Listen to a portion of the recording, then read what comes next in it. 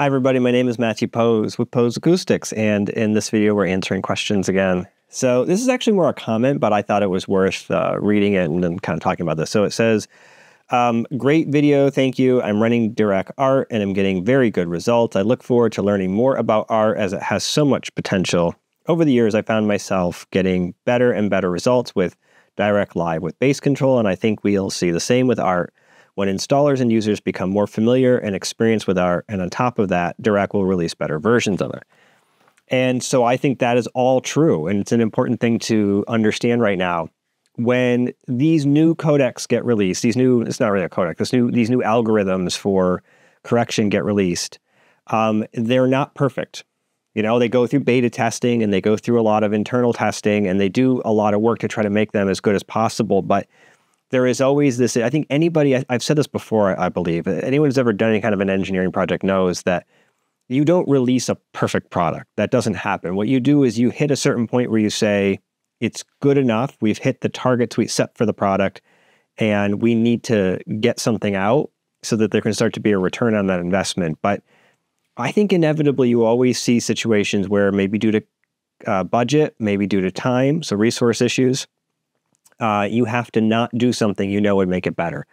I think there's other times where you'll get into something, and as you're exploring these engineering options, you'll actually find problems that you know you can fix, but you haven't figured out how to fix them yet.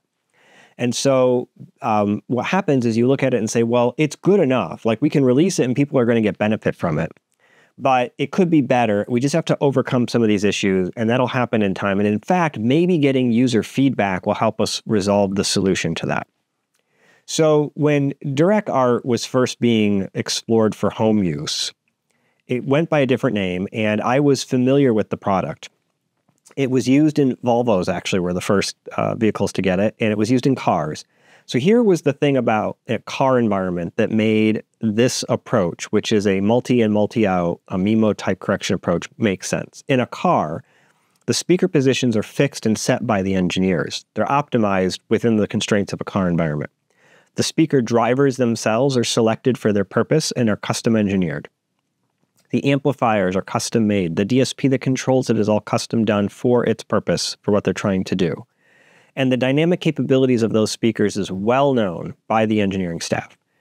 And that allows you to use a multi-in, multi-out approach very, very effectively, because all of those limitations are understood at the outset, and they're accounted for in the way that it works. For those who don't understand what Dirac art is and what makes it unique, with the exception of waveforming, and basically looking at it more historically, all the common correction systems that are on the market right now use one of two approaches, but they're all single-out approaches, meaning whether you use multiple measurement positions or a single measurement position, you're always correcting for one speaker, and that's it. You're not using another speaker to correct for that one speaker. You're not actively doing something to the reflections in the room that screw up that response. So in a room, we have a multitude of problems. One of the problems is actually the speaker itself. Very few, if any, speakers are perfect, and there are ways to make them better. So it's actually in and of itself a bit of a mixed phase problem too. We often think of speakers as being minimum phase only, and that's generally true, but there are some issues with the speakers that can be corrected using non-minimum phase corrections. FIR filters are often used to ensure that we get a clean phase response, good time alignment, and a flat frequency response, which don't necessarily all go together. In a perfect, proper speaker, yes, that would be true, but that's rarely true. So one of the things we actually need to do is correct the speaker itself, unrelated to the room. So you want the speaker to be acting like a coherent source. A pulsing sphere is the kind of classic argument. And to do that, in order to have it really act that way, there are some things you can do with FIR filters to correct the impulse response. Then there's the frequency response. Now, many speakers today are pretty well engineered and have a good frequency response, but not all of them.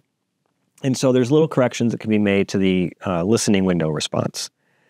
And a microphone can pick that up in a room, but it's hard to separate that from the room itself. So there's some tricks we do in the correction algorithm where it looks at basically what's direct and what's reflected. Then we've got stuff going on with the room that creates these definitively not minimum phase problems. These are absolutely a mix of minimum phase and non-minimum phase. So we call this a mixed phase situation at this point. And those are caused often by reflections. And so we have to use a mixture of FIR correction and IIR correction. IIR, for those not familiar with the difference between the two, are your standard PEQ, your graphic EQs, that kind of a stuff. So PEQ filters are great for addressing a lot of problems in a room because a lot of them are minimum phase. Anything that's not minimum phase cannot be corrected with a IR filter. And so what you have to do is use an FIR filter, which has this advantage. You can separate the amplitude response from the phase response correction, and for that matter, timing stuff.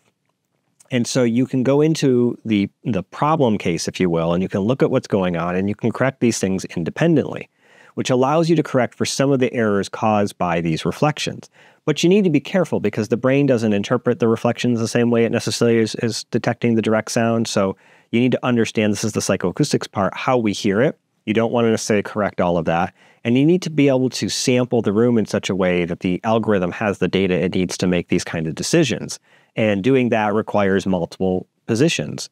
There's also the fact that, and I wrote a whole article on this once, the ears don't pick up sound the same way that microphones do. So if you do a single microphone right here between where my ears are, the frequency response isn't going to match what you hear.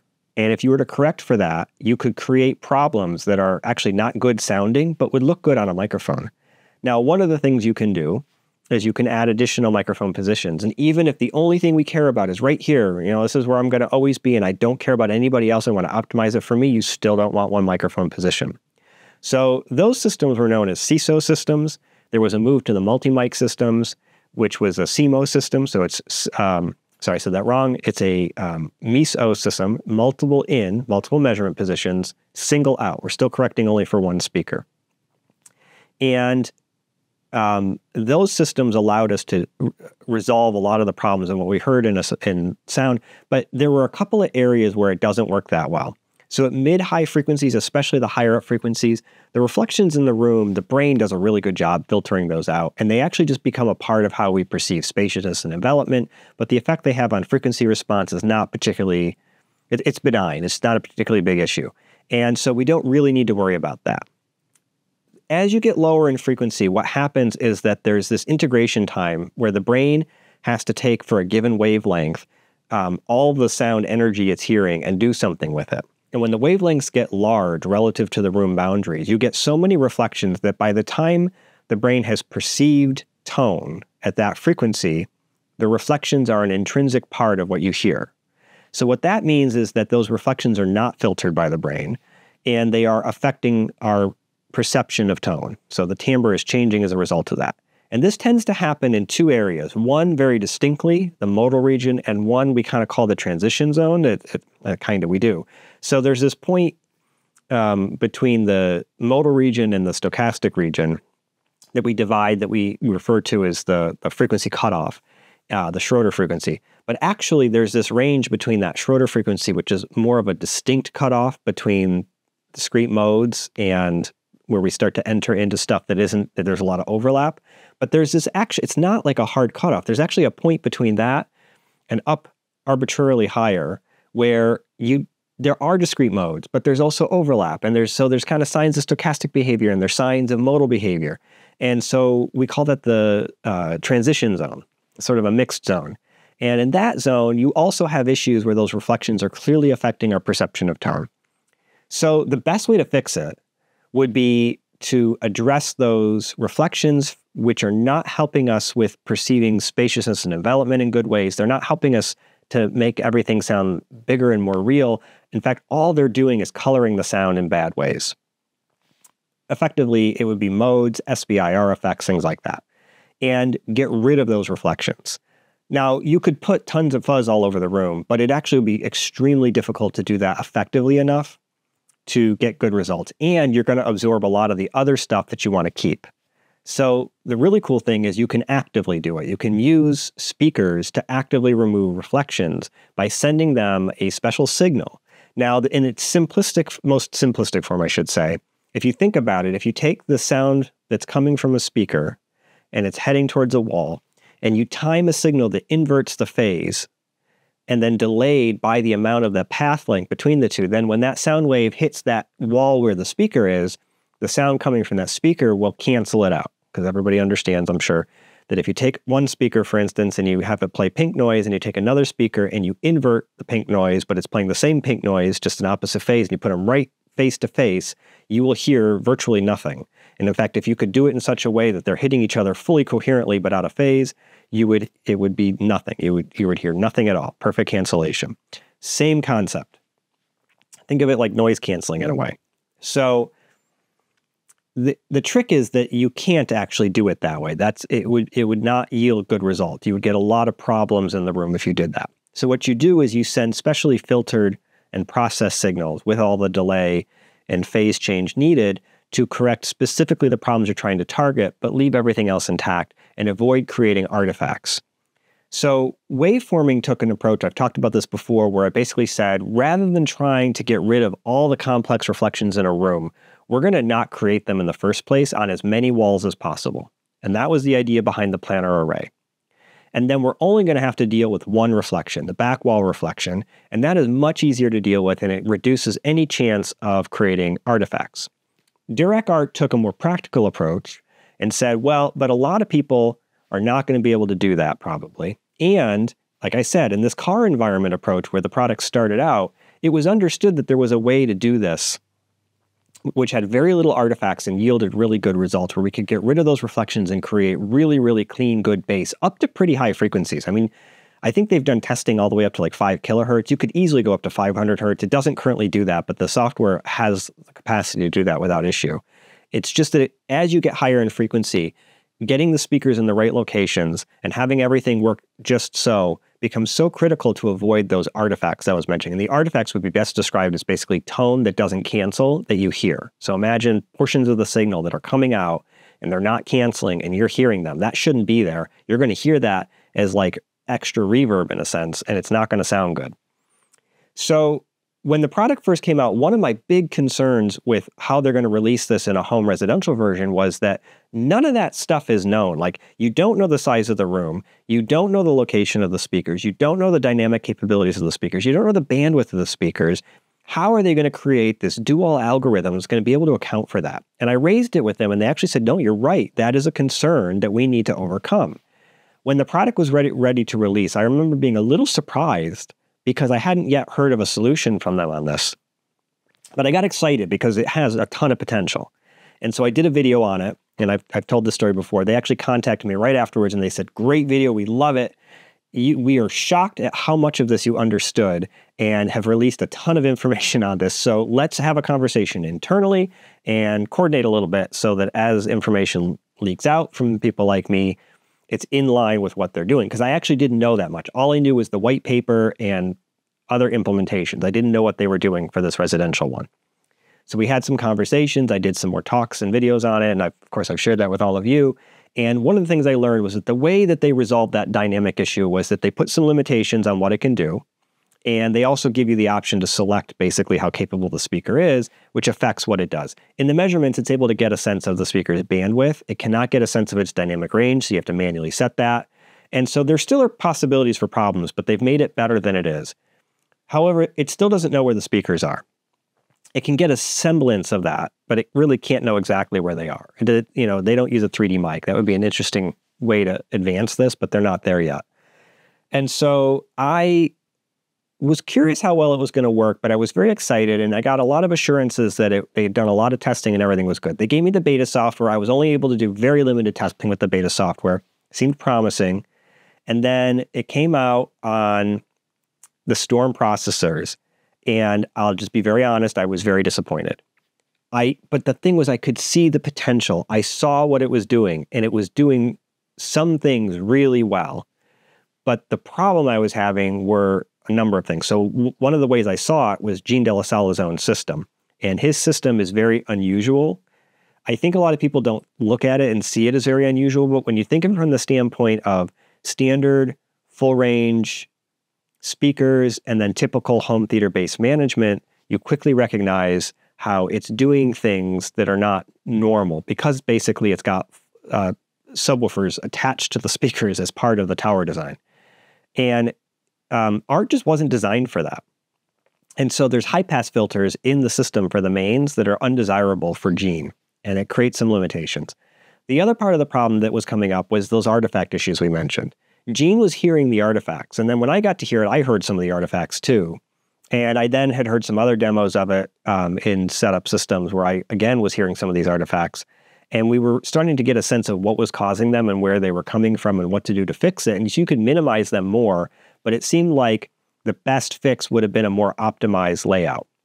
And so I talked again with the team at Dirac about this, and it was probably an hour and a half conversation about all of this. And the conclusion I drew from that was that I think that the algorithm needed, and probably still needs, some work to get it to a point where it can account for a wider range of systems and fully optimize results.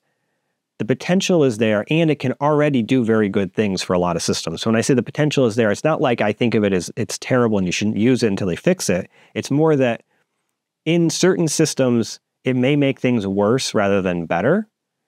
And those systems are what I call fringe case systems. Gene's is a good example of that, where again, he's got full range speakers with subwoofers that are out from the wall, creating complex issues to deal with, and it just is struggling with that. And then there's certain things he wants and needs out of it that it's not able to do.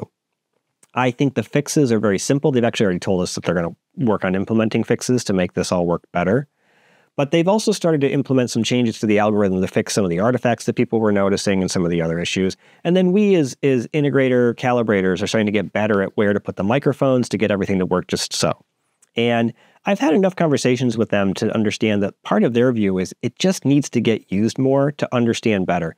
You can do simulations to your blue in the face, but they don't always tell you everything about every situation. For one thing, we don't always know how the speakers that people are using will behave in their room in these simulations. It doesn't mean the simulations are bad or wrong. It's just that we have to make assumptions in the simulations, and they may not match reality. So you guys will go out and try something, it doesn't work, and then you look at why, and you're like, oh, I never would have thought that there's a speaker on the market that would act that way or do that, so we didn't include that in the simulation. You then take that into account and realize, hey, it's a relatively easy fix. You can implement that in the next version of Dirac and everything's good. So they are making changes pretty constantly, and it seems to be getting better and better, which is great. I am curious to see how it's going to work in future lower-end home theater processors. Storm is extremely flexible, and it allows you to overcome some issues with that flexibility. You can also cause issues because of that flexibility if you don't know what you're doing. That's a common issue. And when you get over to something like a Marantz processor, or Anthem doesn't use it, but let's say like an Anthem processor or an Arcam processor or something else that doesn't have that level of flexibility and capability in its routing and base management, I then kind of wonder, like, what's going to happen when you start to put something like Dirac Art into the correction scheme? One thing I would like to try with it, and I haven't had an opportunity to do this yet, so hopefully in the future I can, would be to use something that's a bit of a hybrid between what's going on with waveforming and the common way people have been using art, where you don't try to use the surround speakers as your bass control speakers. You actually use dedicated bass modules in similar locations around the room. Another thing that I'd be very curious to try would be, what if you just did a bass array in the front and a pair of subwoofers mid-wall in the back? So, it may be able to do a lot with that, like enough that that would be a better approach. I'm really curious to try it. Or maybe you could do something where that's your main bass control and then the side surrounds are something kind of, they're still used, but maybe more minimally. But I think that from like a design standpoint, it does change fundamentally what kind of speakers people should be putting in their walls. If you know you want to do art, for instance, you should think for sure about the bandwidth and output of those speakers for every channel, including your tops potentially. Like I would, it's just because I use them a lot, let's just talk about Perlisten. If you were going to do a system where you were going to use the R series because you're wanting to go save a little bit of money and get good performance, and you're using R5 eyes for the left, center, and right, and you were going to use R4 eyes for the surround, I might say, no, I think you should use R5 eyes for your surrounds because that's going to give them a lot more bandwidth. The other thing, though, would be to say maybe the R5i isn't the right speaker for this because the small in-wall enclosure is going to limit the bass capabilities quite a bit. And if you need more bass output, you might want to look at something else. Maybe not an in-wall, maybe an on-wall speaker, or maybe a different kind of in-wall with more bass output. it doesn't mean the Perlisten wouldn't work good. It would be a very good speaker in this scenario. It just wouldn't be necessarily the best choice. You'd have to redesign it a little bit. A lot of processors will not have enough channels to do some of the best ways to implement this. Like I was saying, like doing some bass augmentation speakers that are just used for bass control that you would use along with the surrounds. Let's just say you did a system that was like 11.1.6, and then you had, let's say, 2 independent bass channels in the front. So we're at, what is that, 19 channels. You could potentially need, though, let's see, 2 probably on the left side, 2 on the right side, and 2 in the back. So that's 6 more. What were we up at? 90. So we're at like 25 channels. And then you might need some in the ceiling. Like that might actually help in some ways. So you could see yourself quickly running out of channels. And that's just assuming you're doing something like that. What if you had an even higher channel count? We've got systems where we're at like 27 channels, not including subwoofers, you know? So like you'll quickly exceed the 32 that most of these processors max out at. And 32 is the max that Art can do right now. So there's another one, Dirac, by the way. I think you guys should start thinking about 48 and 64 channels. All right, anyway, so I agree with that comment. Dirac Art holds a lot of promise, and I think that as we see improvements with it going forward, it's going to be more capable and something that you all should look at. And the same can be said about waveforming. They already are, before it even ever got released to the public, but during the beta phase, they actually added significant capabilities to it to allow you to have more flexible. They now have a system where you can just have an array of subwoofers on the floor, which you couldn't do before, and it yields very good results. And now it becomes one of those, well, how good of a result do you want? Because that will affect which subwoofer array you use, but you no longer have to use these difficult array approaches. And in time, there's going to be even more capabilities added to it. So both of these are going to be becoming better and better and better. On top of that, I strongly suspect that you will see very smart people like the guys at Trinnov and Dirac start to implement similar multi-in, multi-out type approaches in other methods of room correction. So there is nobody else that I know of that has anything like that as of today. But I think you're going to start to see other companies implement something similar over time. And all of this is very, very exciting because it enhances the bass in ways that are just hard to describe, but it is significantly better than traditional approaches. Anyway, I hope you found that interesting and you enjoyed the video. I know I talk about this a lot, but I think it is an important and valuable discussion to keep having. So we'll call this just a general overview of Dirac Art and to a point waveforming and the continued improvements we're going to see over time. Subscribe to my channel. I appreciate that. All of the little extra money you guys send me helps to produce these videos. There is some cost, including time to this. And I like doing them, but I do sometimes have to weigh doing the videos versus other stuff. So when you guys throw in some money, it just helps me to feel confident that this is a good way to use some of my time. So thanks again, everybody. I appreciate the support and keep on watching.